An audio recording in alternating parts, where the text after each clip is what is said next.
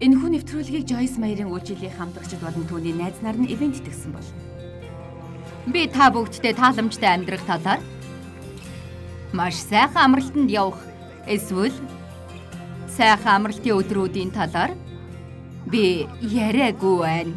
Амьдралынхаа ямар ч үед амьдралдаа дуртай байх талаар ярьж байна.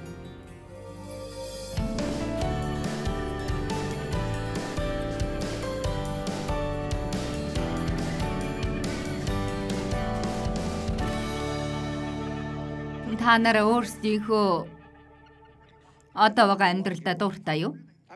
Хэрвээ та өөрийн амьдралдаа үнэхээр дуртай баймаар байгаа бол өгсөн сангаас үзэн ядах гэдэг үгийг авч хаяарай. Би замын түгжирлийг үзэн яддаг. Би ажиллаа. Аяг тавгүй гахыг, машиныхаа тосыг солихыг үзэн яддаг. Энд бүр хөгжилт нь би аяг угаагчдаа аяга өгөх дургүй. Үнэхээр хачин байгаа үсттэй. Та уг нь аяг тавг угаах дургүй байсан. Та аяг тавг угаахаа болжлоо шүү дээ. Одоо автомат аяг тавг угаагч таны өмнөөс угаагаад өгч байхад тэрнийг бас үзэн ядах хэрэгтэй болох нь байна. Альвэ. Би одоо байгаа төрхтөө өөрийн мэдрэмжэндээ дургүй. Үгүй элгүүдээ та энэ дургүй байгаа зүйлүүдээ өөрчлөхөөр ямар нэг зүйл хийж байсан уу? Зүгээр л миний амьдрал өөр байсан ч болоос. Үзэн ядах гэдэг үгийг л үгсийн сангаас аваад хайчих хэрэгтэй. Бидний үзэн ядах хэрэгтэй зүйлс бол мөнхөг байдал, гэм нүгэл, муу ярын зүйлс юм. Харин хүмүүсийг битгий үзэн ядаарай. Тийм шүү, хүмүүсийг битгий үзэн яд. Хүмүүсийг үзэн ядаж болохгүй. Та магадгүй зүгээр л хүмүүс дургуутсаж болох уу гэж болох юм. Үгүй ээ, болохгүй. Гэхдээ л бид нэр иймэрхүү үйлдэл гаргадаг. Хайр бидний амьдралын гол зүйл байх хэрэгтэй. Миний зарагдсан номнуудаас хамгийн муу борлогдсон нь хайрын тухай ном байсан л да. Өрөвдөлтэй байгаа биз? Үнэхээр харамсалтай. Хайрын хувьсгал хийх буюу өөрийнхөө амьдралаа өөрчлөх талаар бичсэн номд би их дуртай. Энэ дэлхийн үзэн ядагчдаар дүүрэн байна. Хайрын хувьсгал хийж амьдралаа өөрчилцгөөе. Тиймээс Христэд итгэгч бид энэ байдлаас гарч зөвхөн ганц өөрсдийгөө бодлого хүмүүсийг хайрлцгаая. Таалга тарч байх шиг л байна. Гэхдээ та энэ номыг худалдаж авсан уу?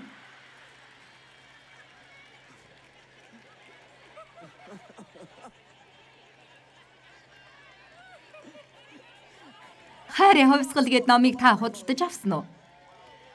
Миний бодсноос ч Ийнхүү авсан байна. Бурхан алдрыг өргөе. Миний урагт хүрээд бүгдийн зүгээр л тараагаад өгчихсөн. Би уг нь сайн ном гэж бодож байсан юм л да. Номонд юунд буруу байх вэ? Хүмүүс л сонирхгүй байна. Хэрвээ нэг шөнийн дотор хэрхэн саятан болох вэ гэдэг ном бичих юм бол хамгийн сайн борлуулалттай ном болох байх та. Бурхан минь, миний хүссэн болгоныг биш, хэрэгтэй зүйлийг минь өгөөч. Шинэ залбирал.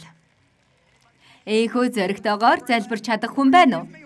Эзэн минь, миний хүссэн цагт бус, харин таны хүссэн цагт л надад өгөөч.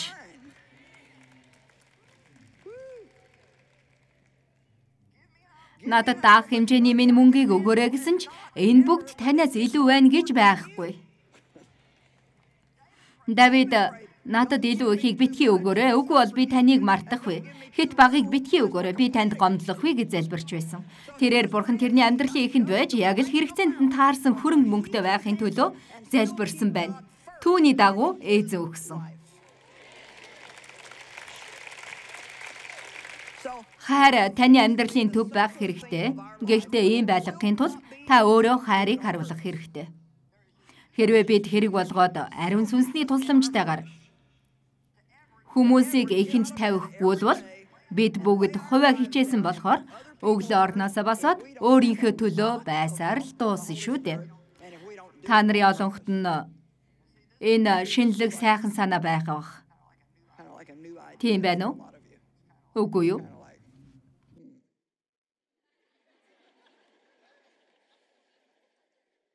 Та нар маргааш хичээл дээр ирэх болов уу яах вэ мэдэхгүй л биш. Та нарыг сонсъё гэж бодож байснаас арай л өөр зүйл ярьж байж болох юм. Хайр бол олон өөр хэлбэрээр хүрдэг. Юуны түрүүнд Бурхан таныг хэрхэн хайрлсан шиг хайрлаж чадахгүй гэж үү? Тийм үү? Энэ чинь л хайрын эхлэл, бүхний эхлэл юм. Тиймээс ариун сүнсээр дамжуулан бидний зүрх сэтгэлээс Бурханы хайр урсан гарах хэрэгтэй. Бурхан дэлхийг үнэхээр хайрлсан тул цорын ганц хүүгээ өгсөн. Тэр бол хайр. Энэ зүгээр л тэрний хийсэн зүйл биш юм. Түүний хайр ямар ч нөхцөлд биднийг хайрладаг. Та тэрний хайрыг худалдаж авч чадахгүй. Учир нь Бурхан зүгээр л таныг хайрладаг юм. Бурханы хайрыг авахын тулд ямар нэг зүйл хийгээд байх хэрэггүй. Гэхдээ зарим хүмүүс ямар нэг зүйл хийх хэрэгтэй гэж боддог. Иохан 15:9 дээр Есүс эцэг намайг яаж хайрлсан шиг би бас та нарыг хайрлсан. Миний хайр дотор байх тун. Дотор бай гэдэг нь амьдрах, орших, үлдэх гэсэн утгатай. Би дотор бай гэсэн үгэнд дуртай. Чи миний дотор байвал миний үг чиний дотор байна. Тиймхүү чи хүснээ гуйвал би биелүүлж өгөх болно. Надаас салангаж чи юу ч хийж чадахгүй гэж Иохан 15 дээр хэлдэг. Тэгээд тэр миний хайр дотор байх тун Есүс эцгийнхээ хайрыг өгч тэрний хайрыг харуулж байна. Бурханаас хайрыг аваагүй бол бусдыг хайрлаж чадахгүй. Харин Бурханы хайрыг авснаар юу болох вэ гэхээр намайг сайн сонсорой. Бид Бурханы хайрыг авснаар хувиа хичээсэн маягаар өөрийгөө хайрлахаа болж эрүүлэр хайрлах болно. Тийм ээ. Яагаад гэвэл та энэ дэлхийд эрүүл итгэл дүүрэн найдвартай хайрыг өгөх нь хамгийн том бэлэг юм.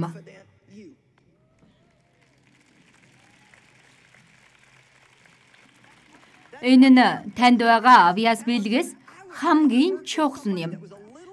Би олон төрлийн авьяастай ч гэсэн жижигхэн багхан зүйл хийлгэхээр нь дандаа л гомдолдог нэгэнтэй ажилласнаас авьяас баагч гэсэн ажиллахад найдвартай хүнтэй ажиллахыг илүүд үзнэ.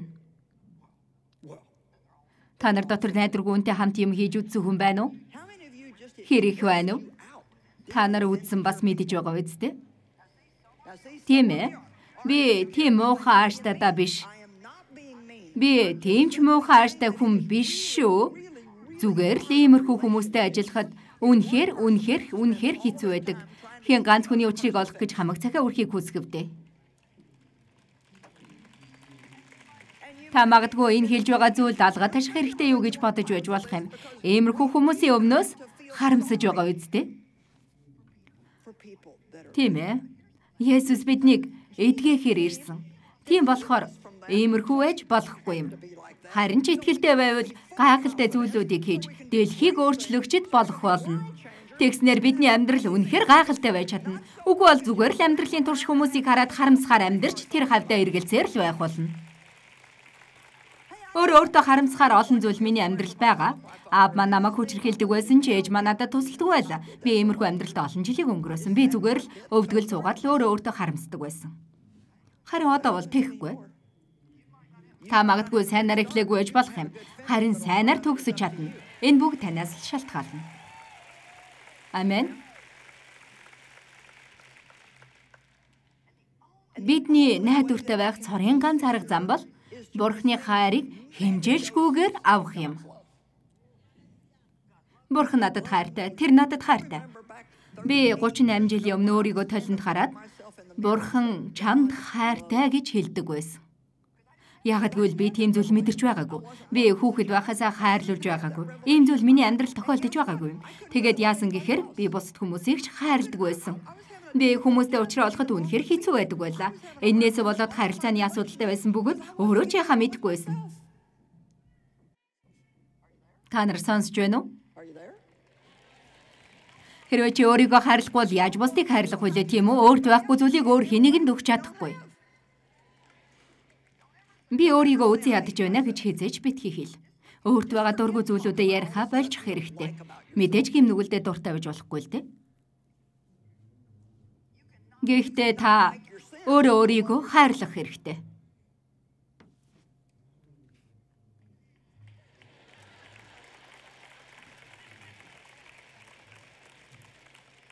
Жойс, та үнэхээр тэгж бодож байна уу? Тийм ээ, би итгэлтэй байна.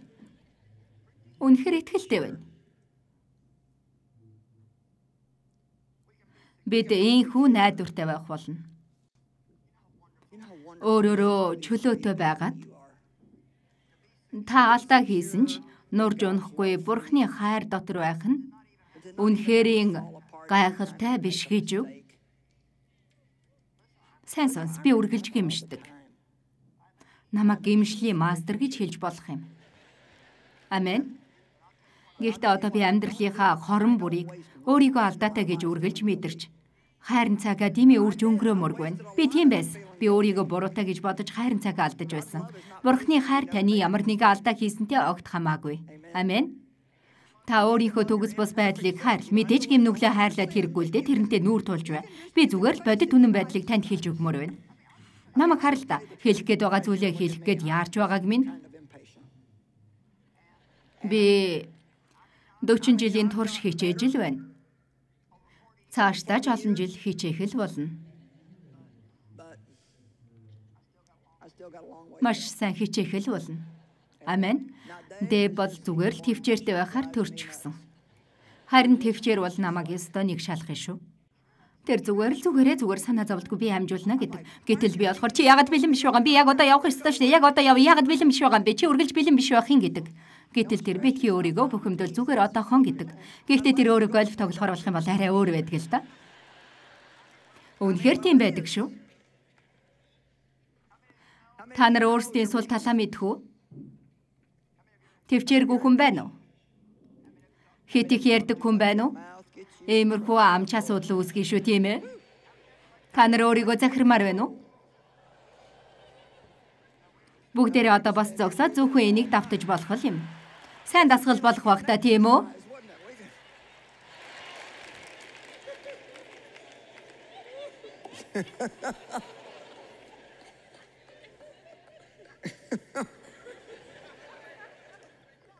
Таныг өөрийнхөө байха болоод харин Христтэй хамт хийдэг болсныг тань мэдээд муу сүнс үнэхээр уурлах бах та. Гэхдээ өөртөө дуртаал байх болно. Муу сүнс таныг энийг сонсож байгааг хараад харамсаж байгаа. Тэгээд та гэртээ очиод би өөртөө хайртай, би өөртөө маш их хайртай гэж хэлэх бах та. Тэгснээр дараа нь юу тохиолдно гэж бодож байна уу? Магадгүй маргааш өглөө та босоод гэрийнхээ бусад хүмүүсийг хайрлах бах. Тэгээд та дахиад хичээлд очино, бүх хичээлд нь очно гэж хэлэх бах та. Би өнөөдөр арай дэндүү их зүйл ярьч үү?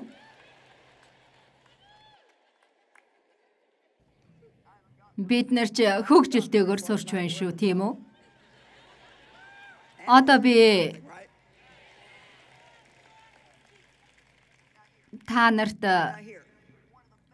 Бурхан танд үнэхээр хайртай гэдгийг харуулсан үнэхэрийн гайхалтай ишлэлийг хэлж өгье. 1-р Иохан 4:16. Тайлбар Библиэлд Ийнхүү хэлсэн байна.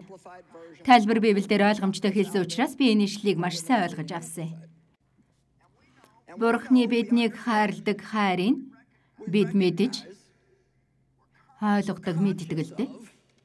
Итгэдэг, ойр байж итгэлээ тавих. Эдгээр нь их чухал үгс байна. Бурхан бол хайр мөн. Харж мэдэрсэн учраас тэр юуны тухай хэлж байна уу? Тэр хайрын дотор байгч нэгэн нь Бурхны дотор байж, Бурхан тэрний дотор байна гэж хэлсэн. Энэ нь та нямгарыг чуулганд очиад пастор танд Бурхан танд хайртай гэж хэлэхэд нь алгаа ташаад амин гэдэг зүйл биш юм. Та Бурхны хайр дотор байж өглөө босох бүртээ Бурхан танд хайртайг мэдэрч бүх өдрийн турш Бурхан танд хайртайг харах болно. Тэр бид нарыг тэрэн дээр хүүхчгэл очих болно гэж хэлсэн. Энд бид одооноос өмнө анзаарахчгүйгээр өнгөрөөдөг байсан жижигхэн зүйл дээр ч баярлаж сурцгаая. Би жишээ хэлж өгье. Түрүү 7 хоногийн лавг гарагт нэг уулзалттай байсан болохоор би мигмар гарагт нь тэрэндээ бэлдээд их завгүй байсан л та. Зөвхөн уулзалтанд очих боломжтой цаг нь 1 цаг 30 минут байсан юм. Тэгээд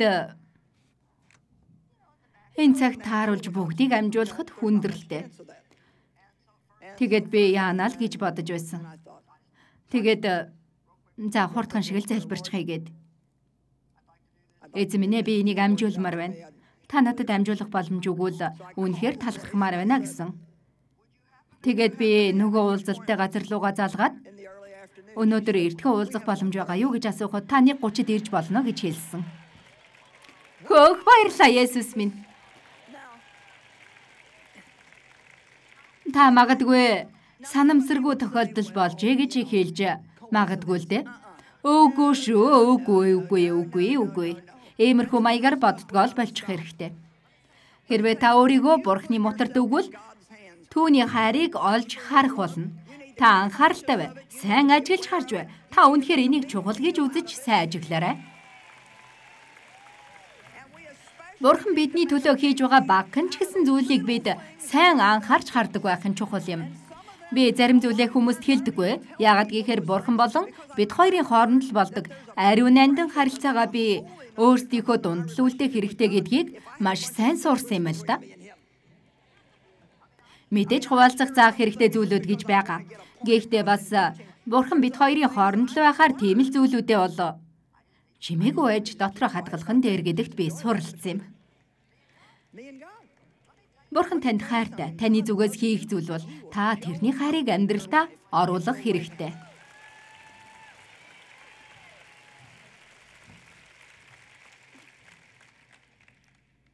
Тэгснээр та тэрнийг эргүүлээд хайрлах болно. Одоо хайрын тойргийн талаар яриад байна. Тэр танд хайртай. Би тэрний хайрыг аваад өөрийгөө хайрлахыг сурлаа. Тэгээд би буцаагаад Бурханыг хайрлах хэрэгтэй. Маш амархан. Зүгээр л тэрнийг дуулууртай дагахт л болно. Тийм үү? Иохан 14:15 дээр Есүс хэрвээ та нар намайг хайрладаг бол миний тушаалуудыг сахих. Хэрэг бид тэрнийг дуулууртай дагаж байгаа бол хоёрдугаарт бидний хайраа харуулах арга нь бусдыг хайрлаж тэдэнд сайн зүйл хийж өгөх юм. Есүсийн Петрт хэлсэн үгс нь Иохан 21:15 дээр байгаа. Тэднийг өглөөний хоолоо идэж дуусгаад Есүс Симон Петрт Иохны хүү Симон чи намайг тэднээс илүү хайрдаггүй гэж асуухад тэр тийм ээ эзэн минь миний танд хайртайг та мэднэ гэж хэлсэн. Есүс тэрэнд миний хургнуудыг тэжээ гэлээ. Би энийг өөрийнхөө хөрвүүлэх юм бол Петр чи надад хайртай юу? Тийм ээ би танд хайртайг та мэднэ. Тэгвэл гарч хүмүүс тусал. Хондийг тэжээ гэдэг нь танд хит сүнслэг сонсогдож болох учраас би танд зориулж Ийнхүү хэлж байгаа юм. Тэр биднийг өөрийн хон гэж үзэж байгаа учраас тэднийг хоолол, тэдэнд тусал, тэдний төлөө юм хий, хэрэгцээтэй зүйлийн үг гэж хэлж байна. Петр чи надад хайртай юу гэж 3 удаа асууж байна. Тийм ээ эзэн минь намайг танд хайртайг та мэднэ. Явж миний хургуудыг тэжээ. Петр чи надад хайртай юу? Тийм ээ эзэн минь намайг танд хайртайг та мэднэ гэж хэлдэг. Тэгээд цаашаа 17-18 дугаар ишлэлүүдийг үзэх юм бол Петрийн сонсохыг хүсэхгүй байгаа тэр зүйлийг хэлсэн.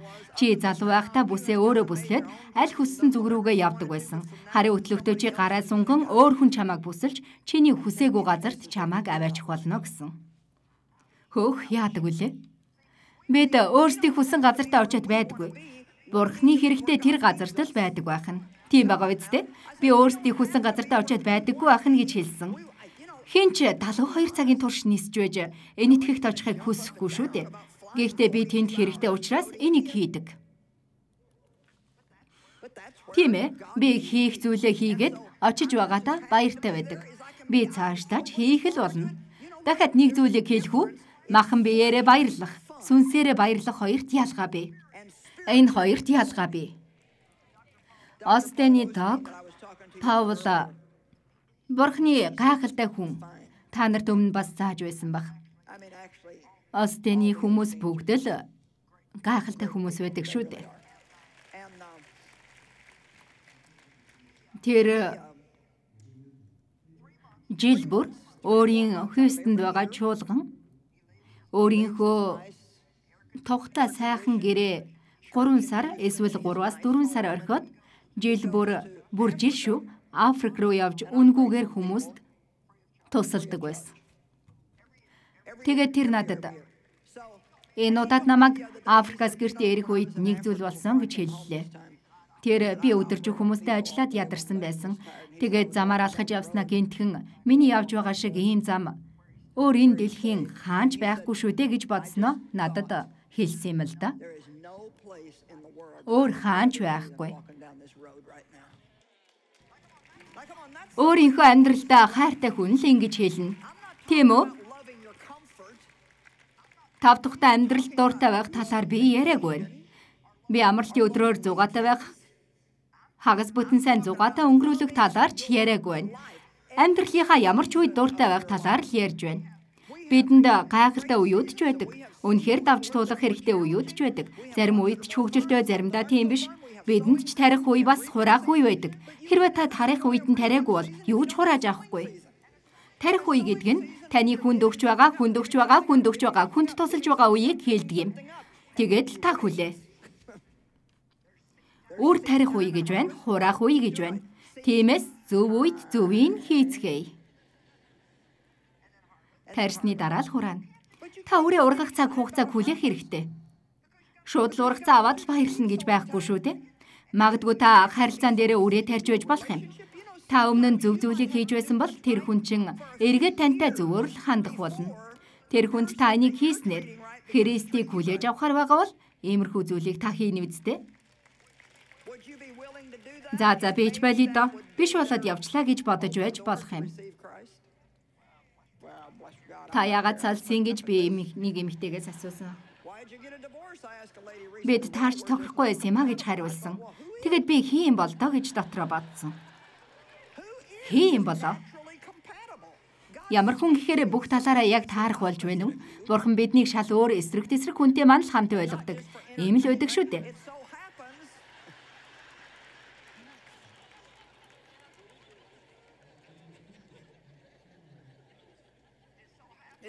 Хэрвээ та тэр хүнээсээ бурууг нь хайгаад л байдгаа болж танд хэрэгтэй тэр зүйлүүдийг олж хараад байвал ер нь болчих юм шүү дээ. Би ярих дуртайч Дэв нэг их дуртай биш. Гэхдээ халелуя намайг сонсох хэнэгэн бай шүү дээ. Бурхан алдар шиг. Амен. Бурхан минь бид нар ч өнөөдөр их хөгжилдөж байна да. Бурханыг дуулууртай даг. Хэрвээ чи надад хайртай бол миний тушаалуудыг даг.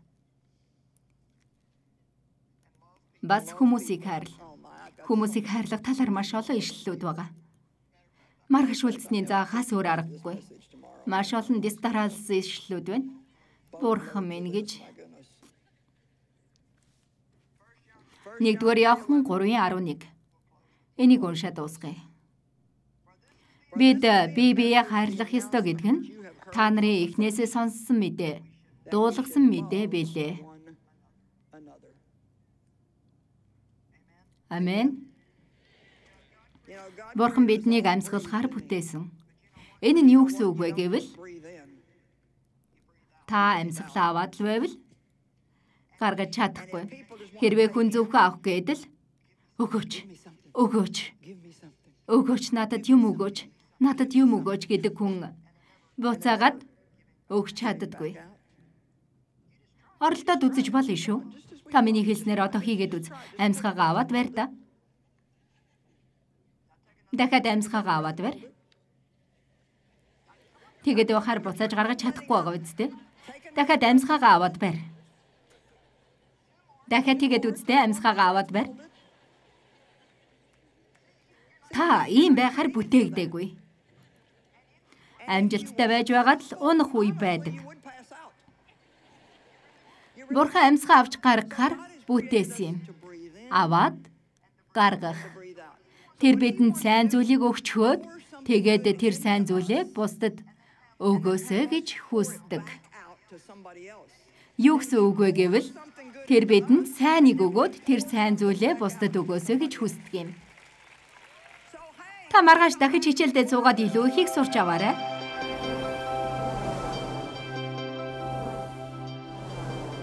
Та өөрийнхөө амьдралын цаг мөч бүрт аз жаргал, баяр хөөртэй байх болно. Библиэлд хэлсний дагуу үйлд, Бурханд итгэж, сайныг үйлд. Өнөөдөр бид бүхэнтэй байсан танд баярлалаа.